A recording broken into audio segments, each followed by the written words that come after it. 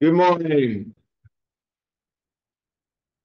I'd like to extend a special welcome to our applicants for general surgery residency who are taking a hard look at the program. We're going to give you a good look around today, and it sounds like you're going to have some fun. And it's my pleasure this morning to introduce Dr. Nick Nash. Dr. Nash went to Trinity High School and attended Transylvania University before going to the University of Louisville School of Medicine, where we were fortunate to recruit him to the residency program in general surgery. He did his fellowship in trauma and critical care at University of Southern California, and he's been a spectacular faculty member for many years now, where he's contributed in many, many ways. He's a very, very busy and skilled trauma and acute care surgeon. You get to work with him all the time. He's widely published, and he's an award-winning educator, as you'll see here in a minute. And, he's always has a upbeat attitude, and he's fun to work with. Nick, you do everything well, and we're happy to have you here, and thanks for giving grand rounds.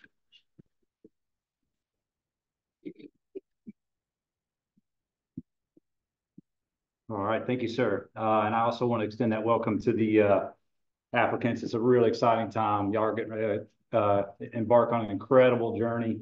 And again, hopefully we can lure you all some here today. Hopefully Dr. Vitale's was fun last night. Unfortunately, I had to take my daughter to swim practice, which was a lot of fun, watching my 5-year-old not drown. So she's doing great, actually. But anyway, again, welcome. And I don't know if for the applicants, any Bon Jovi people heard of them, listened to them before? Some? Okay, good. I don't feel so old. But anyway, try to come up with a catchy title today, and y'all can tell me at the end if you think it works. No financial disclosures at all to discuss with y'all, but everything that we're going to present today really has an explicit bias towards Louisville. I love this place. Born and raised here. Just am lucky to be back here on faculty. I think we just incredibly lucky to have this job. This famous, of course, Muhammad Ali, born Cassius Clay here in Old General Hospital, which is the administrative building just down the street.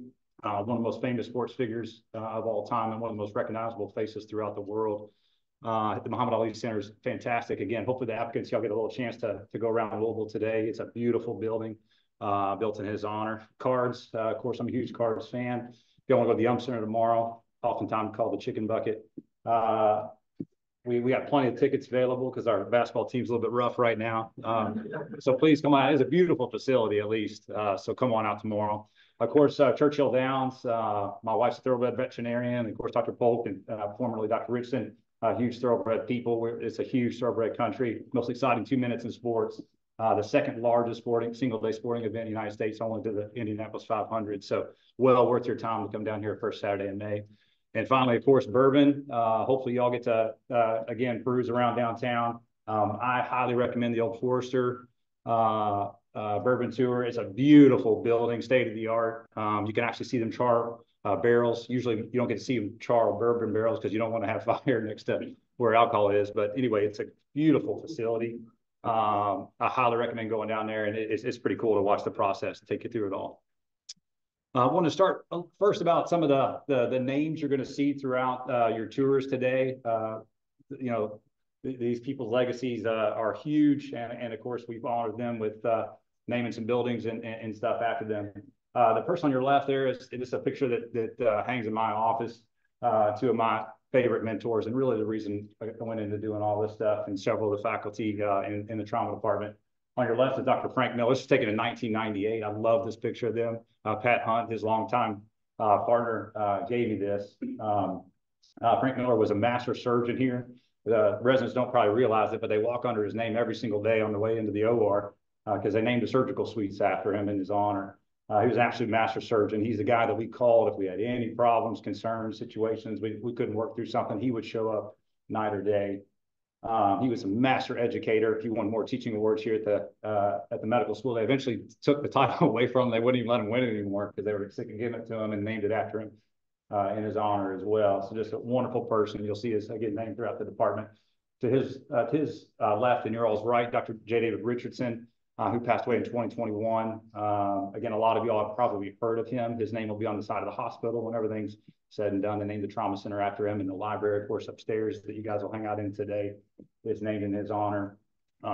Just a larger than life personality, extremely well published, 375 articles, multiple book chapters and books, et cetera. He gave over 100 named lectures throughout his career all over the world. And it was the 96th president of the American College of Surgeons. So again, just a big part of the legacy here in the department. And these two men have been leading this place for the last 54 years, which having that kind of stability and leadership, as you guys will go see other programs, is a really, really big deal. Dr. Polk is one of the longest serving chairmen. It took over in 1971.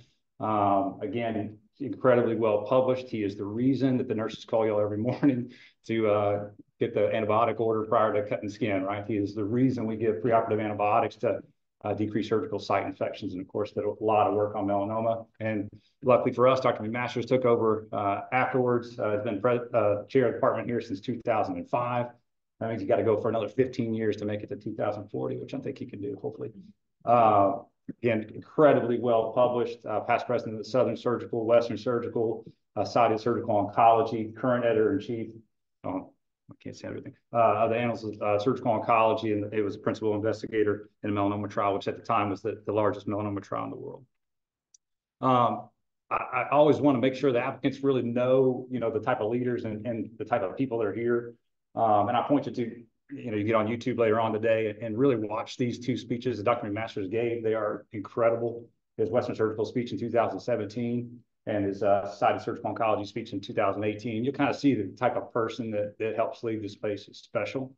And again, we're lucky to get to come in here and work with them every day. The life lessons in there are great. And again, what you'll find is this place is all about education. I think the residents will tell you all that throughout this morning. We love to teach here. So again, you can watch those later today, both about 30 minutes apiece. All right, so let's go ahead and get into clinical stuff. One of my favorite things to talk about, of course, is shock. Being a trauma person, we're not going to talk a ton about hemorrhage today. We're really going to talk about the causes of obstructive shock and go through those in detail, and of course, touch on a little bit of ATLS. So first, good to always start with the definition. Shock is known as inadequate, in its simplest form, the inadequate oxygen delivery leading to metabolic collapse. So it really is a supply and demand problem. When the body starts shutting down, when oxygen's not there and nutrients and substrates aren't there to supply it, and shock ensues. And most commonly, you'll see that from a vital signs in global perspective as hypotension, right? But it comes in a lot of shapes and sizes. There's all different kinds of ways to calculate this. But again, normally you'll see, hey, we got a drop in blood pressure. Obviously, we have a very sick patient here. As a critical care fellows, we'll soon find out, this is all over the critical care boards, the oxygen delivery equation. And it's not important that you know every little thing until you actually take the test, obviously, but it is important to know the components of it, right? So to get oxygen in tissue, you got to have cardiac output, of course, so the heart pumping it through. And then all the other things are just how the oxygen is concentrated in the body. And again, the main drivers are hemoglobin and O2 sats. The PO2, which we try to drive up with all the fancy things we do, especially in the RDS, and you can see it's multiplied by a very small number. So it doesn't have a huge bearing on actual oxygen delivery. That's why when you try to increase it just a little bit, it doesn't help that much systemically. All right, so 4 main causes of shock. And again, for the students, you all and the junior residents, of course, you guys will come to know this very well. So 4 main reasons why people are sick. And again, most commonly for us in the trauma situation is hemorrhagic or hypovolemic shock. Number 2 is cardiogenic shock when the pump fails. 3 is distributive shock or vasodilatory shock. A lot of different reasons for this: sepsis, neurogenic, adrenal insufficiency, et cetera. And finally, obstructive shock. And that's where we're going to spend the majority of our time today. We're going to touch a little bit on hemorrhage. As I'll tell you, in trauma, cardiogenic and distributive shock are really diagnosis of exclusion. So you want to rule all the other things out first before you hang your hat that those are the problems. This is interesting. So ATLS was started in the late 1970s, and this is one of the best ways to kind of work through these situations in our trauma patients quickly. Kind of creates a checklist manifesto so you make sure you're not missing anything for reversible causes of the shock. This is Dr. James Steiner. He's actually an orthopedic surgeon that came up with ATLS. He was in a plane crash when he was flying his family back from Los Angeles to Nebraska. Yes, that's pretty cool that he got to fly his own plane. But anyway, crashed the plane, and he was horrified at the lack of standardization that happened taking care of his family. Nobody, half of them were on a board. Some of them have seat collars, some of them didn't. And so he, after that experience, he spent the rest of his life, developing this and verifying it. And it's pretty awesome. Again, nice and simple, because you don't want to do a whole lot of thinking when you're in there in the trauma bay. You just want to kind of react to patterns, right? That's our whole job. And so what you will see, of course, the ABCDE is the primary survey: airway, breathing, circulation, disability, exposure, environment. You're going to go this over and over and over again on your trauma patients. What happens is in the trauma bay, most of us, this is all done at the same time. It's kind of done quickly as you're assessing the person the first 2 to 3 minutes. But you all as the residents, and of course us as the staff, you want to make sure each one of these is getting checked off, because if you skip to the, disability exposure part, you're going to miss something earlier on. So really, really important to always go through this list and make sure these are being checked off. And there's always adjuncts to the primary survey. And these are really to help you, again, quickly delineate what type of shock the patient is in. Always recommend putting on in a Foley, of course, an NG2 for gastric decompression, and the Hertz, or the FAST exam, which is the focused assessment for sonography for trauma, has been a huge upgrade to being able to quickly diagnose, especially intra-abdominal hemorrhage in our patients. And of course, the other adjuncts are a chest X-ray and a pelvic X-ray. And if you do these things to every single trauma patient that comes in, you're going to quickly be able to realize, where the patient's bleeding, or if they have an obstructive phenomenon that's causing their shock. And that says that here. Again, quickly want to allow you to evaluate reversible causes. For the students and juniors, again, takes about 1.5 liters of blood to first drop your systolic pressure. So obviously we're quite a bit behind the 8 ball when that happens. That's 30% of your total circulating volume. There's 5 overall places that can happen. So again, when these trauma patients come in, you're going to quickly go through where is 1.5 liters of blood gone. So first, you want to make sure that it's not on the floor, right? So scalp lax and blood at the scene, all these kinds of things. Again, a person can come in, they're no longer bleeding because their blood pressure is so low, but the EMS provider's like, well, there was a ton of blood at the scene. So again, the floor is one place, obviously, that they can lose it. Chest is the next. And again, we quickly get a chest X-ray to rule that out as a possible cause. The abdomen, again, very, very common place for us to go looking. The FAST scan is extremely sensitive and specific for that. Only takes about 150 cc's of blood in the abdomen to make that FAST positive. So y'all want to be very, very facile. Again, most of our ER colleagues start with this, but as residents, we want to be good at doing this as well. VPL, if the FAST is equivocal, is another way to quickly test the abdominal cavity as a cause. Again, we don't do these quite as much anymore, but sometimes when the FAST is equivocal, we do have to cut down the fashion to just make sure there's no blood in there. The retroperitoneum or pelvis is the next place that much blood can accumulate. Again, a quick pelvic X-ray is always part of a primary survey, and a Foley placement, like we talked about before, that can rule out hematuria, which can clue you into renal laceration. And finally, long bones. And again, this is one of those things that after you've gone through, chest X-ray is okay, FAST is okay, we still got this crazy base deficit on our blood gas, and we don't really know where all the blood is. Well, long bones, right, can accumulate quite a bit of blood. So each femur, we usually say about 1 liter, humerus the same way. So those could be a substantial reason for blood loss. As we talked about, and we'll go through the rest of the lecture, obstructive shock, chest X-ray, and FAST are really the main tenets for those. And finally, distributed, like I was telling before, neurogenic shock is a problem in our patients, usually with a C-spine or high T-spine injury that has severed the sympathetic cord to the heart. And it can be a cause, but it's always a diagnosis of exclusion. So for us, it's always hemorrhage, then obstructive shock, and then everything else. So again, getting into the causes overall of obstructive shock, I'll start with rib fractures, very common diagnosis. And of course, that can lead to attention pneumothorax. Affects over 350,000 people a year. And if you look at U of L's numbers, we're actually outside of a lot higher than the national average. Almost 1/3 of our patients come with rib fractures. So it's a big problem. The cost of annual increase, and that's for a lot of different reasons. Incidence has gone up as the population has aged, as well as, of course, inflation. And so it's an expensive endeavor.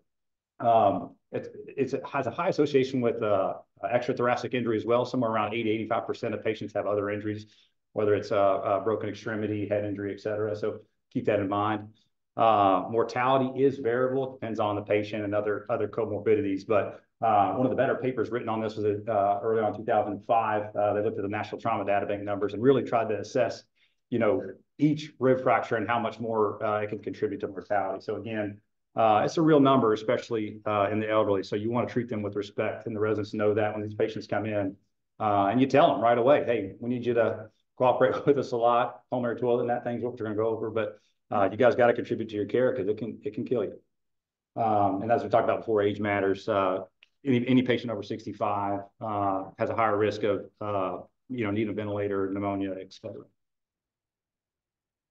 As far as diagnosis, usually this is pretty straightforward, luckily. The old adage of look, listen, and feel from a physical exam perspective. You really want to be trying to palpate for crepitus, sub-Q air, because it might channel you into putting in chest tubes earlier. And flail chest is also a big deal. If you clinically see that paradoxical movement, so basically when a patient has broken ribs in multiple places on the same side, that basically the chest cavity can collapse on itself when the patient takes a big breath.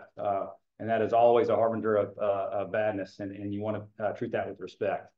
As far as chest X-rays are concerned, what the residents have learned, especially early on in their careers, is we basically become pretty good radiologists through this. You need to look at all your films. And again, you want to be very systematic about looking at chest X-rays.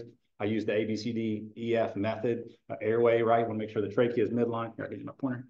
You want to make sure the trachea is midline, breathing. You're going to look at the lung parenchyma. You guys can see there's some hyperdensities here, probably pulmonary contusion and the like, not a significant pneumothorax. Circulation, look at the heart, making sure there's not a wide mediastinum. D is for diaphragm, making sure that the right is usually a little bit higher than the left and there's no major injury.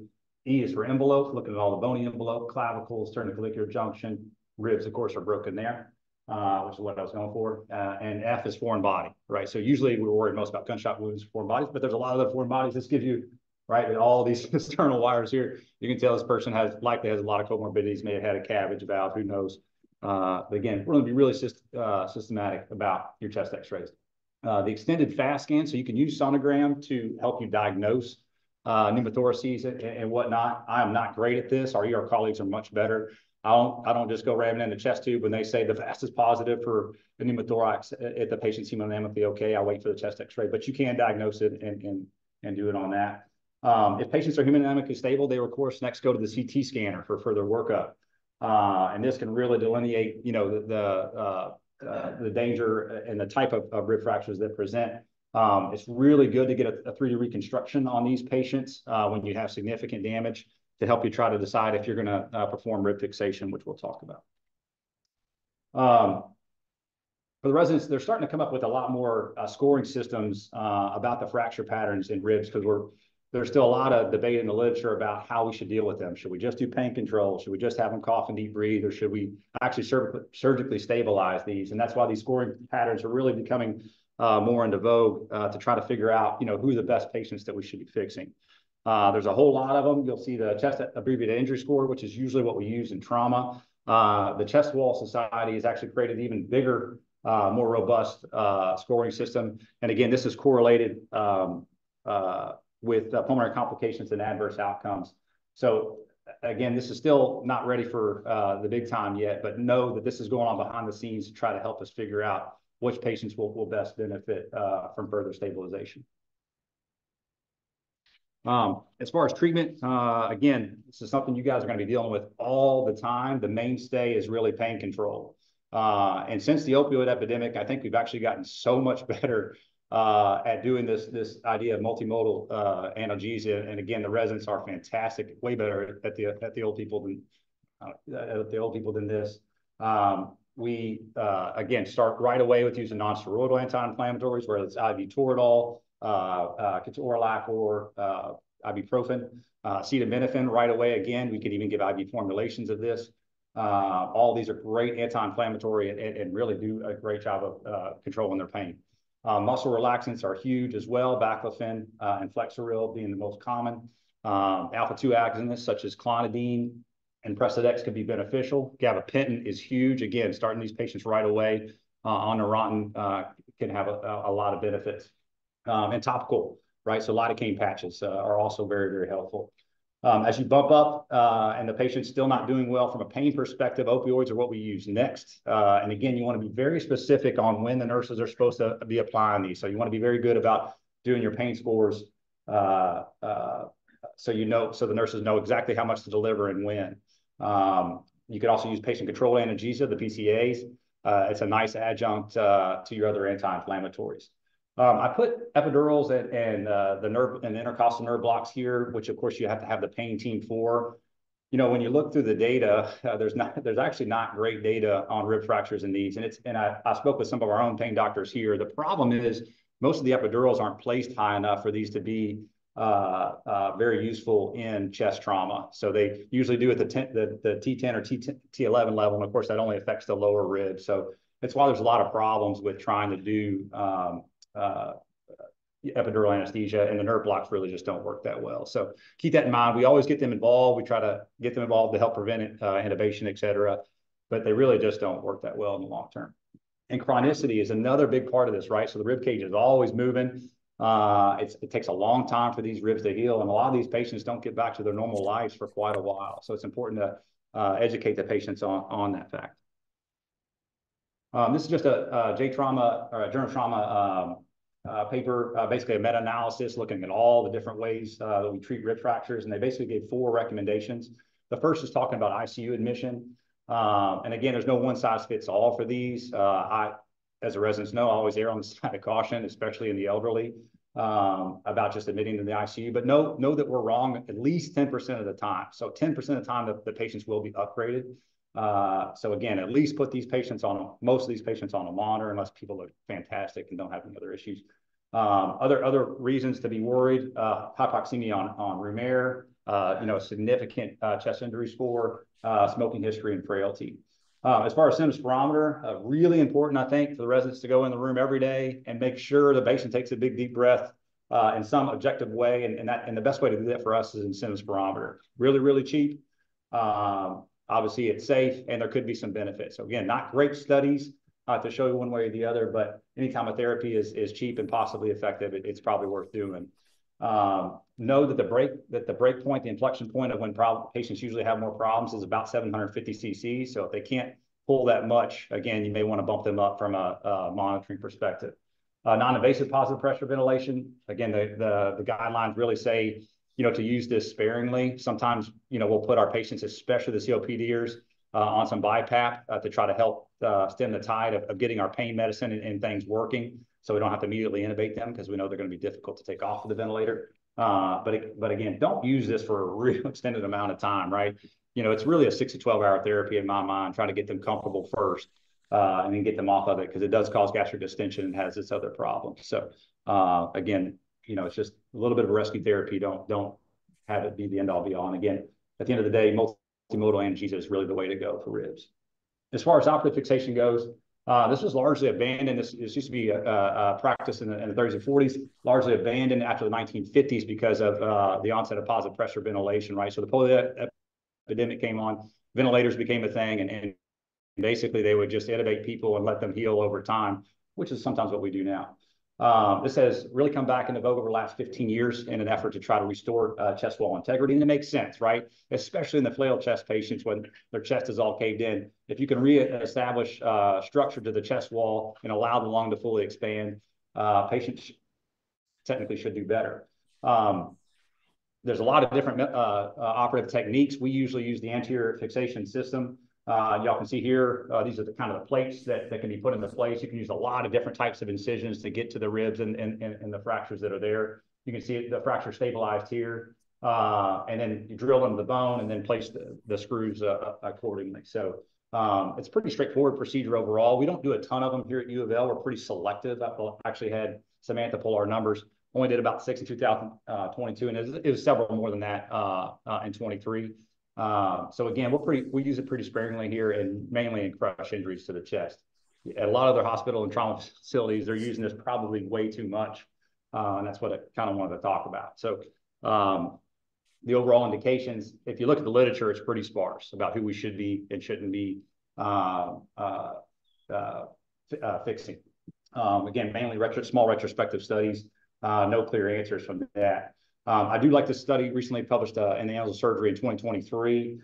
Basically, the authors tried to look at, so they just said, okay, well, we think that the clinical flail chest patients, most likely they do benefit from having rib fixation. But what about those patients that either have a radiographic flail, meaning they've broken 2 ribs in 2 different spots, or they've had 5 consecutive rib fractures or significant bicortical displacement with 1 rib fracture. And they excluded basically all the clinical flail patients, right? Because they said that obviously they would benefit. So again, they're trying to figure out the perfect patient to play. At the end of the day, they actually had longer length of stays in the surgical fixation group, and they required more pain medicine and had a worse 1-month outcome. So again, we use this sparingly here and probably appropriately so, but you'll see this a ton about written literature, and it's probably overused in other facilities. As far as pneumothoraces are concerned, again, very common pathology that the residents treat on a day-to-day basis. About 20% of our thoracic trauma patients will develop these. Tension is obviously the worst, and that's when you kink off the filling of the heart from the vena cava, and you'll get demise without decompression. For the residents, again, we usually any smaller pneumothoraces, a lot of times we can watch those. So they don't necessarily need a chest tube. And again, 20% of the total surface area is really the cutoff. We will put tubes in people that have small pneumothoraces that we know are going to go for other interventions, whether it's, have a orthopedic surgery procedure, because we know they're going to go under positive pressure ventilation, and that might worsen the pneumothorax and people not be ready. So again, sometimes we will empirically treat these, even the smaller ones, to ensure they don't become a problem later. We always put people on oxygen. It hasn't been much benefit, real proof of increasing their oxygen tension. But no, that's a thing. And again, always important to remember, I see so many times the residents, they won't prep. Everybody gets all hyped up because we're doing a procedure and we're trying to save the patient's life. Spend a little extra time, put some beta down on the chest, use some local, et cetera, use sharp dissection and put the thing in the right spot, because it's obviously important from a placement perspective. We also should give paraprocedural antibiotics for these. We oftentimes don't, but if you look at most of the guidelines, it does decrease some infectious concerns. So if they can, get in some antibiotics prior to it, it's usually a good policy. As far as hemothoraces are concerned, this is when blood accumulates in the pleural space. Usually takes about 200, 300 cc's for that to show up on a chest x-ray. You can see massive pneumothorax here from rib fractures. Prompt evacuation, of course, is necessary. Really important to get a follow-up chest x-ray as soon as you put the tube in to ensure that the hemothorax has been completely decompressed. Obviously, most of our patients will go for CTs after if they remain hemodynamically normal. If they don't, sometimes we have to do an emergent thoracotomy, right, for that. And the age-old guidelines for that typically are more than a liter out at a time or greater than 200 over 4 hours. Just know that's kind of surgical dogma, and that really has been proven. I think it's more important to pay attention to the patient's hemodynamics and their base deficit at the time, right? So I think sometimes we are a little gun shy on taking these patients to the operating room, because 85% of the patients that we treat with chest trauma will get better with just a chest tube. But if the patient still isn't acting right, you rule out all the other causes from the abdomen, et cetera, and they're still hypotensive. Again, most of the time they need a chest exploration to figure out what's going on and to stop the bleeding. This is a review done by our own institution, Dr. Benz and company, looking at does the chest tube location matter for secondary interventions. Again, it's a cool little study. Basically looked at the patients that came in, got a chest tube in our trauma bay, and then moved on to CT scanner, and basically wanted to see, if you put it too far forward, is it a problem? If you put it too far back or too high. And again, sorry, for us, if you look at our numbers, shockingly enough, most of them are in a perfect position. The third of them at least are in the right position in the 6 intercostal space. That's pretty low. So, but at the end of the day, that is absolutely perfect from a drainage perspective for most of it. So, so that's a good thing. Now, unfortunately, I don't know how to move this thing, but 1% of the were extra thoracic, right? So either intra-abdominal or in the sub-Q space. So really, really, really important to be proficient at doing this procedure, because it saves lives. But you want to make sure the tube's in the right spot. So again, when the juniors are first starting out and haven't done a lot of procedures, the PGY3s, even PGY5s, make sure they're in the right spot before the tube is placed. Very, very, very important, because you don't want to be extra thoracic. Further points from Dr. Benz's study. We used to use a lot bigger chest tubes here, right? So 87% of the patients probably had a garden hose going through there, 32 French, 36 French. There's even about 5%. Dr. Hardreck would be proud. 40 French chest tubes. So that's a big tube. Again, and I'll show a study after this. Smaller tubes work just as good as the bigger ones. So be aware of that. And again, the take-home point from this study: high chest tubes weren't a significant risk factor in placement. So at the end of the day, just get the tube in. Be careful with how low you place it. Usually we shoot for the inframammillary fold. And again, usually the mid-axillary line. Okay, that's the ideal setting. And this is I don't know how to get rid of this other thing too. Let's see if I can. That's going to be. You said okay, I think. Okay. So this is Dr. Kijinaba. This is at USC, where some of my former mentors there did a cool little study, basically, prospectively following patients. If we put a smaller tube in, does it matter from secondary interventions? And it absolutely doesn't at all. This is just showing that the groups are the same. And again, there's no difference. I'm not sure I believe this thing. There's absolutely no difference in. I won't leave in interventions, secondary interventions overall. So again, normally nowadays we put in a 28 French chest tube, fourth intercostal space, mid-axillary line. Great study again from our own institution, Dr. Smith and colleagues, looking at that. So this is what I was telling you about, and the residents already know this. As soon as we get put in chest tubes and the chest X-ray just isn't clearing up, it's really important to get early CTs in these patients within the first 48 to 72 hours. So whether you need to do further surgical intervention on them. Early VATs are a whole lot of these video-assisted thoracoscopies. They're a whole lot simpler when the hemothorax hasn't become a fibrothorax. And you can see from our data, again, about 6% of patients required a VAT after a chest tube placement.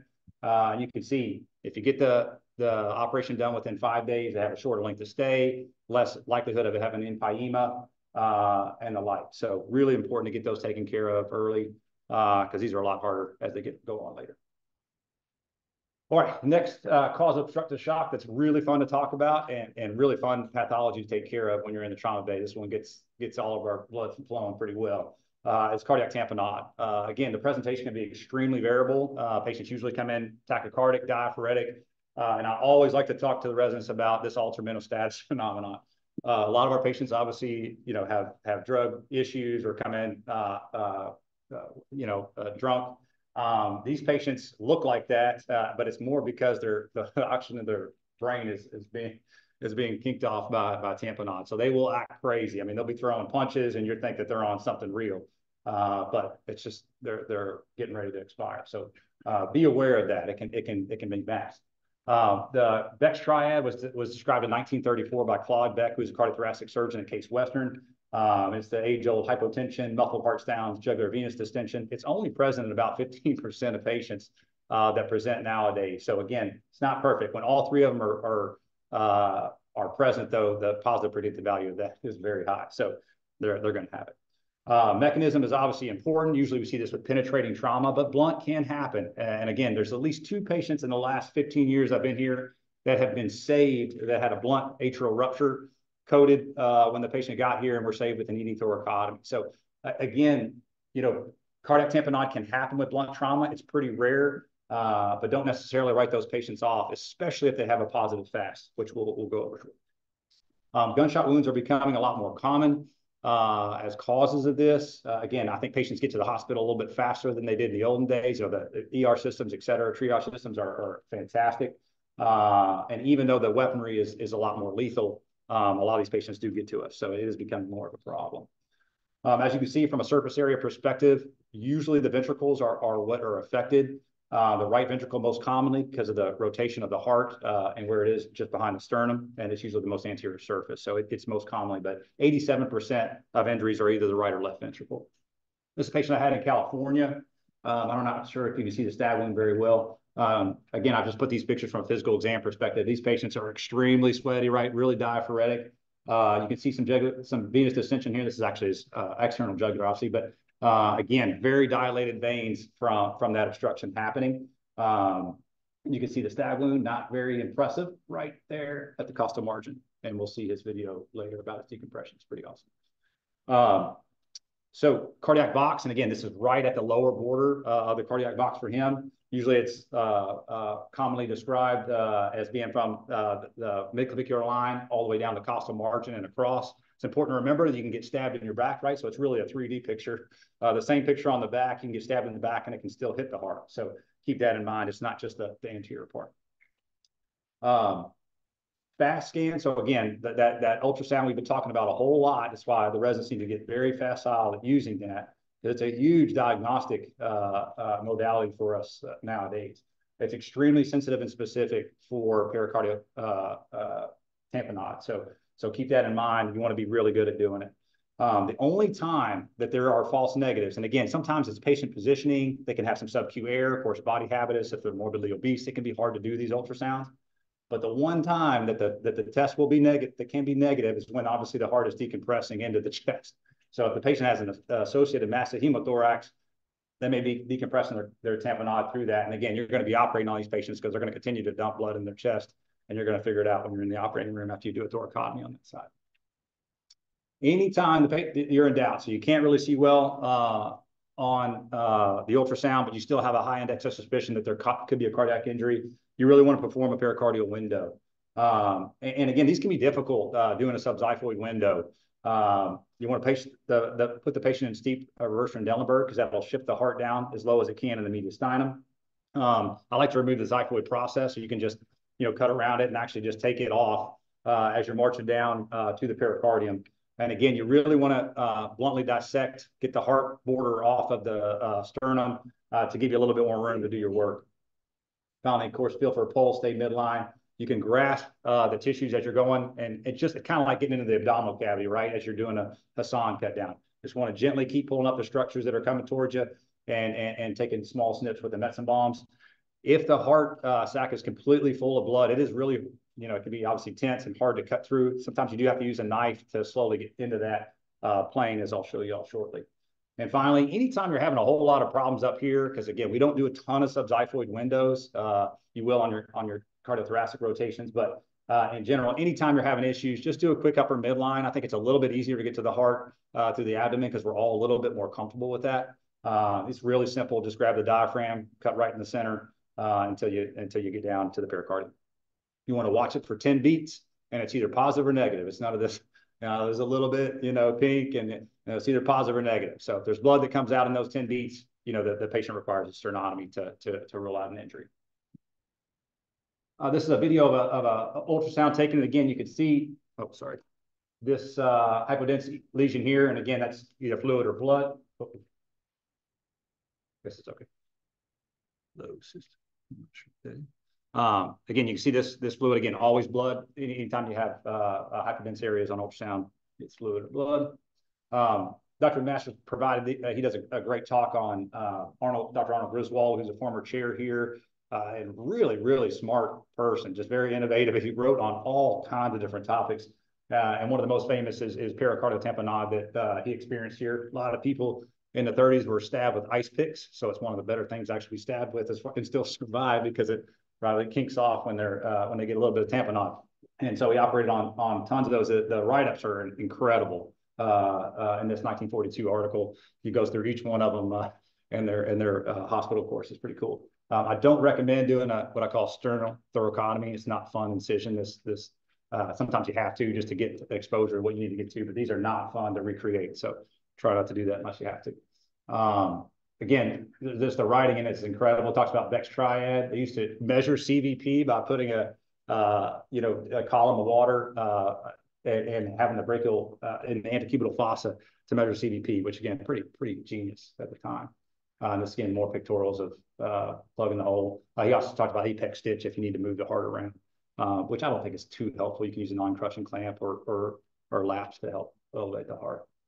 As far as special considerations, where to intubate is a big one. And so again, anytime you fast scan and rule that the patient has a likely cardiac tamponade, you really want to start getting the patient towards the operating room. You kind of want to get the ER doctors away from them and say, we want to get this patient upstairs so we can deal with them. Now, know that takes about 5 minutes, right? So it's not instantaneous. Our ORs are on the second floor. And again, you need to know where your ORs are at your own institutions. But It takes about 5 minutes to get the patient up to the OR, get them on the OR table, prep them, and get going. But it's important to know that as soon as you induce them, right, they're going to vasodilate and possibly completely drop their pressure and code. So doing this in the ER, again, if you have to do a ER thoracotomy, which is okay, just know that you want to try to get them upstairs if you think that they can make the trip, okay?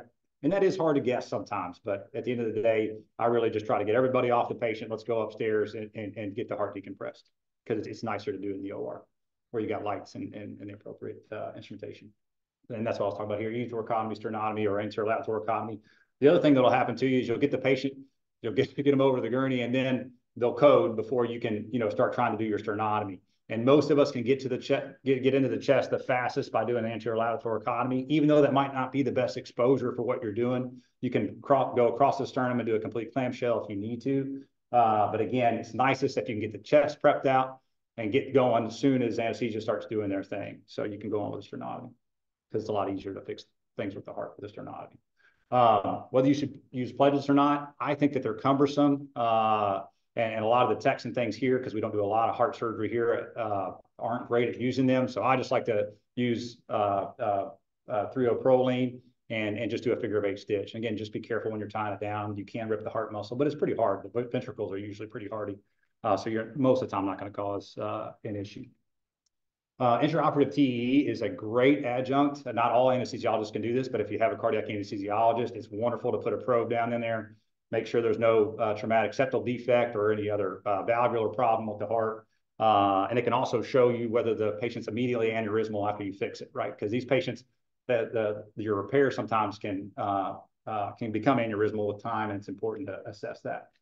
Always important to call for help from our cardiac colleagues if you're worried about where the stab wound is, or you're thinking that the patient may need bypass to fix these injuries. And again, usually they're not going to make it if you have to go into that in depth of problems and you can't just sew up the hole quickly.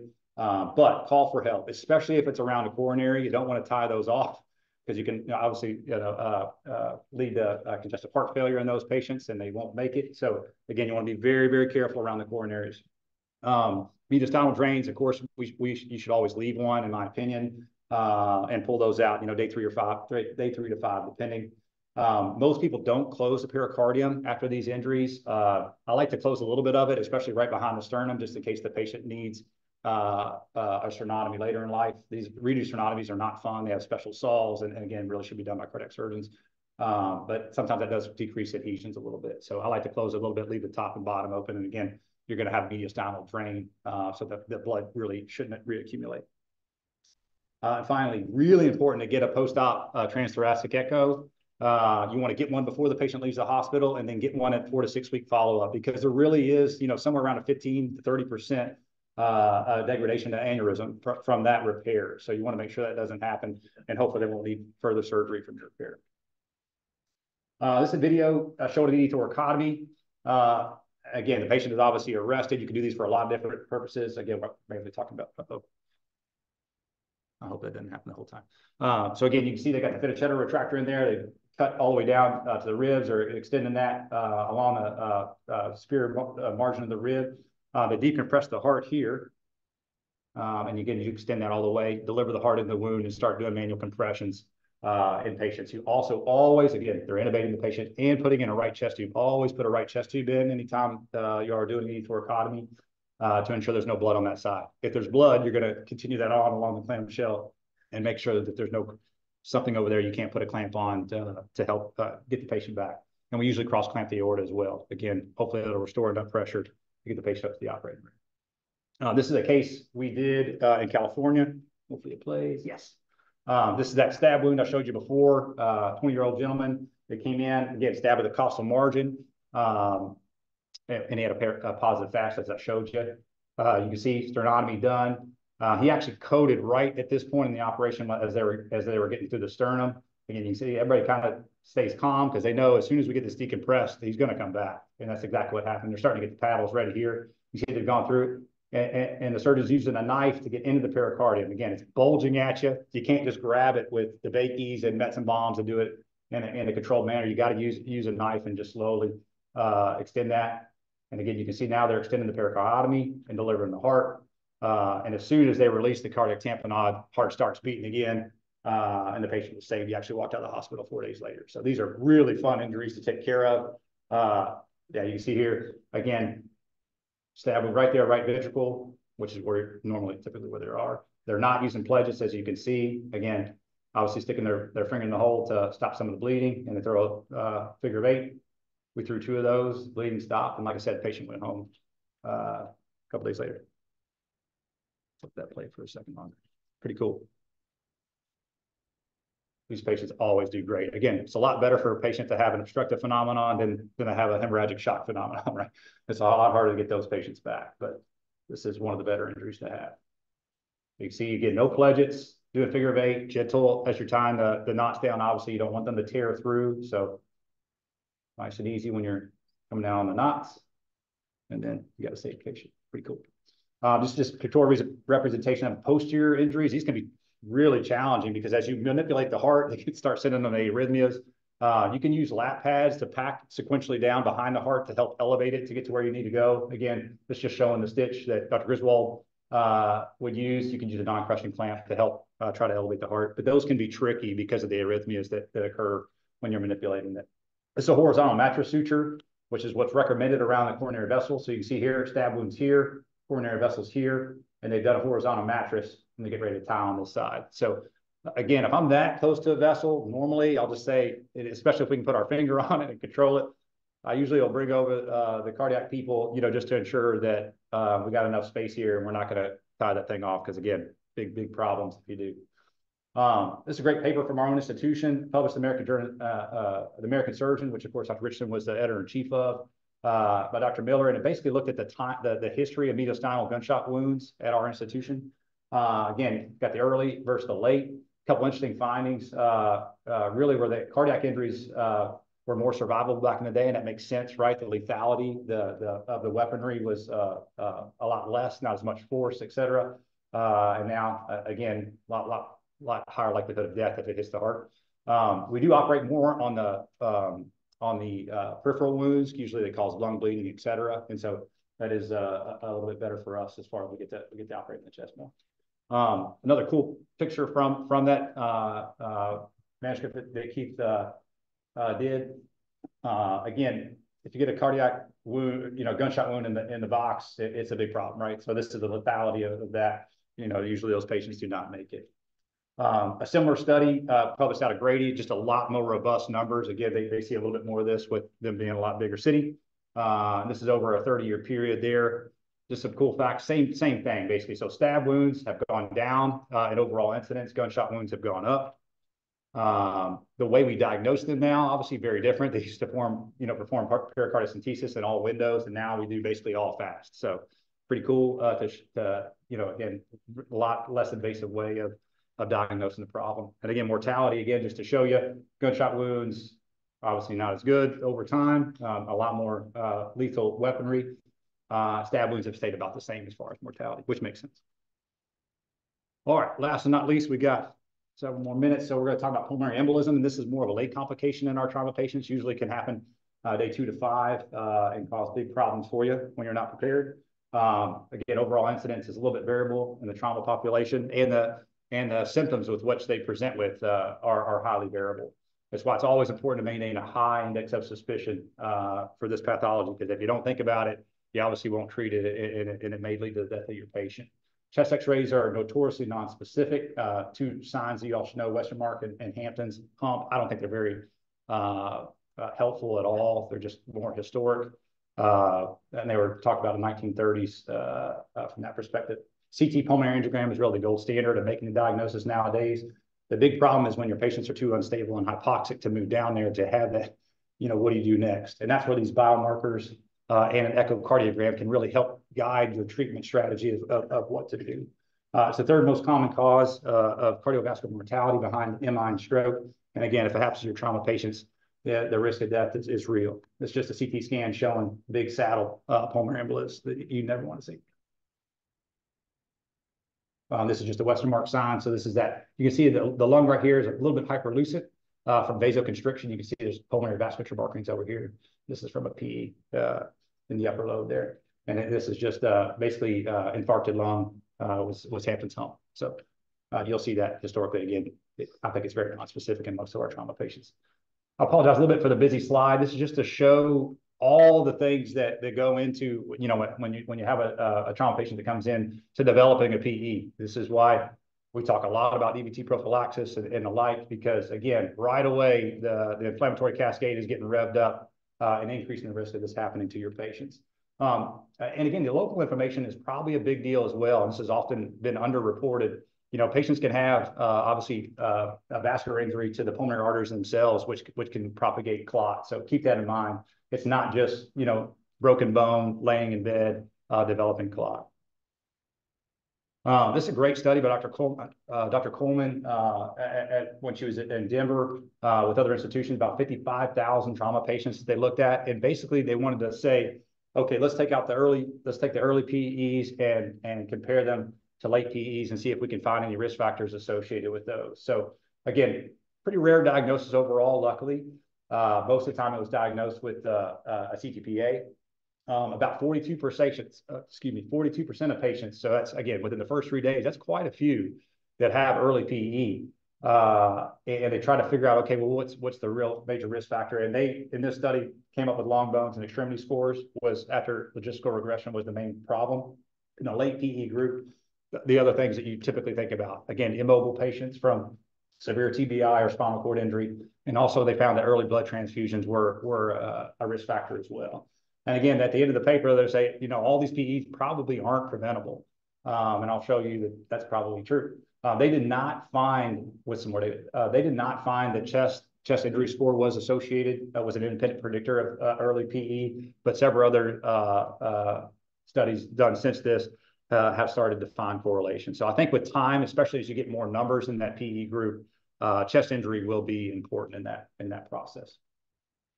It's just a pictorial as far as overall PE presentation and treatment. Again, mainstay is therapeutic anticoagulation. Once that is done, you really want to start assessing the patient's hemodynamics. Once the diagnosis or the threat of diagnosis is done, you want to start assessing the patient's hemodynamics. And again, I really want to focus most on this high risk while we got a little bit more time. This is just a simplified PE severity index. This is a way to try to delineate who you think is going to do worse from PEs. Again, not a perfect scoring system, but just something to think about. Age, chronic COPD, cancer, and the like are all possibilities to increase your score. But again, at the end of the day, I want to talk about this high-risk PE presentation. So when patients are extremely hypotensive from having a pulmonary embolism and profoundly hypoxic, because these are difficult diagnoses in some of our trauma patients up there because we simply can't move them to try to make a definitive diagnosis, and you still got to obviously try to help treat the patient in the interim. So it's really important to trust your gut in these censuses. And again, don't forget about its possibility. BMP levels can be important. They are very specific for ventricular strain. So it's good to send those and getting a 2D echo at the bedside. A lot of times that'll show right heart strain if there's a big enough PE causing it. And again, it can start tailoring your management. When this happens, and I'm really worried about it, immediately call whatever interventionalist at your hospital performs the debulking procedures. Again, I just call Dr. DeViti or whoever's on vascular, and he points me to where I need to go, whoever's on, et cetera, for that day. Know that cardiologists and interventionalists also do that. That's why I did, the interventionalist tag here, because a lot of different people in the hospital do this. But again, I think Dr. DeViti and our crew are the best at it. Sorry. I put thrombolysis on here because you can give TPA. Again, most of our patients are absolute contraindications to doing that. So I just put that, really, this is going to be small town ERs that have no other way to intervene on the patient and they're worried about this or have diagnosis happening or who are going to be given those medicines. We will not be giving them here. Again, there's a lot of bleeding risk. I'm sorry, this is blanked again by this thing, but 5 times risk of extracranial hemorrhage and a 10 times risk of a hemorrhagic stroke. So be careful with delivering those medicines. And that's why most of the time we use catheter-directed therapy when we're doing our embolectomies here. Most of the time, I talked to Dr. Beatty about this, we use the flow retriever, which must be a dog lover that came up with that name, obviously, for, I think it's fantastic. You put these through 24 French catheters, okay? So just for reference for the residents, a 7 French catheter is a cordis. So this is a garden hose going into the femoral vein to try to flush these clots out. So, but again, very important, especially in patients that are hemodynamically unstable. Get the interventionalist involved immediately. Try to prove that this is going on after you've instituted anticoagulation. and get the patient eventually to an interventional suite so they can get this removed and save their life. Really important to get this done in the first 2 hours. Over 80% of deaths occur in those first 2 hours. So you really want to get this done. This is a surgical cap of mine up in the office. Dr. Neil Budiani, who's resident here at MD Anderson, a big deal. He gave our whole team, that we all had different names or whatever. He did the old hashtag DVT bro, because the residents know I talk about DVT prophylaxis constantly. It's a very high area of litigation for us, even though the data is crap, which we'll talk about in the Cochrane database. But you got to talk about this every day. And even though it does not prevent PEs, it does decrease the risk of DVTs, and you can get sued on this, of course, at every turn. So it's really important to always talk about it. And more specifically, if you're not going to use DVT prophylaxis, say why. It's okay not to use it. You just need to say why in your daily note. And again, residents know I talk about this all the time. This is just the Cochrane database, explicitly written in one of the most beautiful documents in 2013. We find no evidence that thromboprophylaxis reduces primary outcome mortality or secondary outcome in PE. So again, we do a lot of stuff for this. It probably doesn't really help in decreasing fatal PE. It's kind of wild to think about. All right, so conclusions. ATLS, really needs to become second nature, and it will. The applicants that come, you'll be doing ATLS before residency even starts. So it's a really important part of our workup, of course, for trauma patients, and you will be very good at it by the time you're done with your first year. Obstructive shock, second most common reversible etiology, so be aware of it. Chest tubes, pericardial windows, and of course, PE treatments are the mainstays. FAST is a huge diagnostic tool in our armamentarium, so be good at it. And finally, you're almost always going to need friends for your high-risk PE, so get them on the phone quickly so you can get your patient moved on to the next step. And now I'll just take questions. I just want to public shout out to my wife, who's a really special person. I'm terrible at public speaking, so she always helps me rehearse these prior to. It's our daughter Lucy and Zoe, and of course our two pups, Doc and Kiki. So thank you all so much for the appreciation.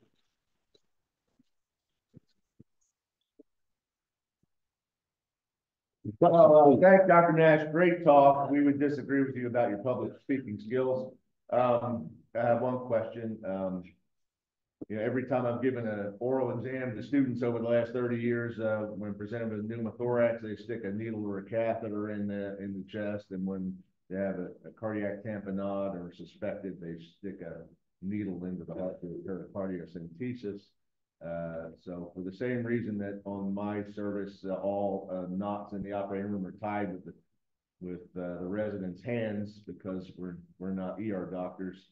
Why is it maybe a better idea that on the trauma service in room 9 that they're not sticking needles in these things? Yeah. So again, the problem is angiocatheters and other things. Sometimes you don't. Most of the time, they don't even get into the chest. So if you look at pre-hospital providers and they of course place angiocath to try to decompress an unstable patient, about 75% of the time they don't even enter the chest at all. So and on top of that, it's a blind stick, right? A lot of important blood vessels, and of course the heart. You don't want to just be doing these things blindly. So it's a lot safer method actually for the patient to be putting in tubes. Pericardiocentesis is the same way. Again, if you're in the middle of nowhere and you don't know how to do an thoracotomy or anything like that, doing a pericardiocentesis may save someone's life, but it's not the easiest thing to do. And it's just a blind stick at the end of the day. You can use ultrasound and whatnot, but it's blind, right? And so here or any other major level trauma center, you really need to just go up and decompress the chest and not just randomly be sticking in needles. So. Other questions, comments? Dr. Benz? Yeah, great talk. Appreciate a lot of great overview, a lot of things. I guess you mentioned your talk by nature is sort of focusing on the chest and chest trauma. So just curious, as you go around the country, it seems the general trend is surgeons are becoming more and more narrow in their scope of practice. So who should be taking care of chest trauma, and what do you feel is the ideal interaction with cardiothoracic subspecialists? Yeah, fantastic question. And again, this is vestiges of Dr. Richardson himself there. He always made it a big part of things to not to be the most well-rounded surgeon physician that you can be. And again, if you let everybody else do those procedures, then you lose that, those capabilities. And so he was always prided himself on being able to do a little bit of everything. And that's why that, he published the paper on us doing our own VAT. So again, as the residents know, we do all of our own stuff here, whether it's vascular surgery, front and the proximal limbs, thoracic, cardiac, et cetera. And we also know that we always have a helping hand if we're having any issue or it's a little bit more than we can handle. I think we know what we don't know, but it is important for the residents and of course the applicants to know that we like to do all of our own things, and because if you don't practice it, then you won't do it long term. So really, really important.